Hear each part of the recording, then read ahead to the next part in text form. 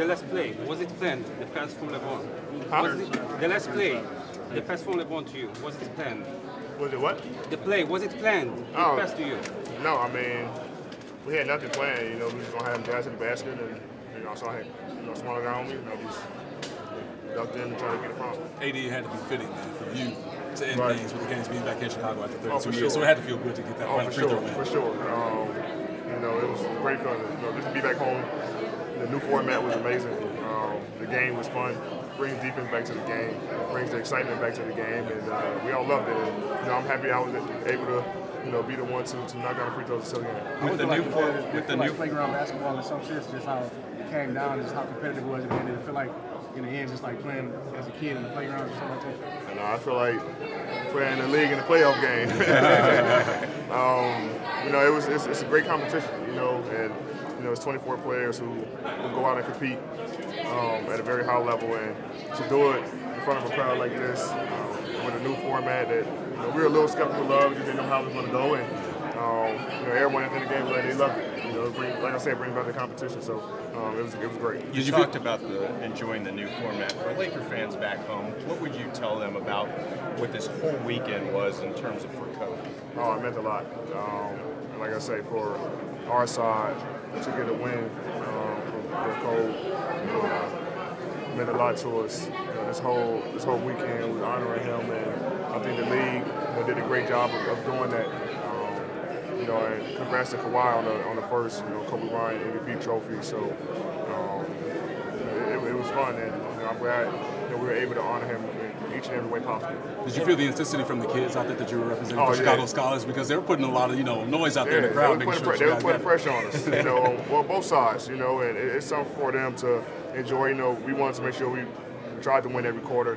You know, second got away from us, just, you know, so we can win for them, you know, and you know, they was cheering us on the entire game, so it was real fun. What was it like to celebrate with them on the court after and see their faces? Yeah, it was great. You know, I turned around and, you know, they were all there, so, you know, jumping up and down, you know, shaking our hands and congratulating us. So it was great to see them. You know, after all the support and everything, we were able to get the win for them, and it brought excitement to them. What did you think about just how Chicago hosted? You know, comments out there with Shaka Khan, celebrities. Yeah, Chicago held it down. They held it down this weekend. I think they showed the league and everyone around the world about our Chicago history, about the city, and I think everyone enjoyed it and kind of respect Chicago a little bit more. Anything about the game is over? Your opinion about the new format of the game? What? The new format, your opinion? Oh, it was great. Like I said, we loved it.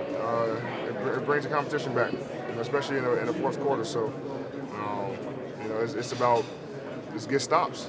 You know, you have to get stops to win a game, and you know, it was great. We all loved it. Would you put this as an all-time classic? Do you consider this an all-time classic? Absolutely, absolutely. I mean, for the 7 I've been in, I think this is, you know, probably one of the better ones. Like I said, we were actually out there competing. You know, we were arguing with the refs. You know, it was just like it felt like a real playoff game. You know, and that's what makes it fun.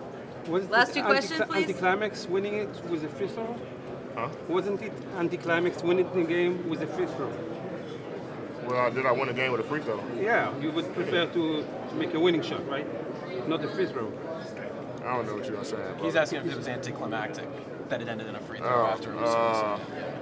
I mean, hey, we try to get whatever we do to get the win. You know, they shouldn't have fouled me.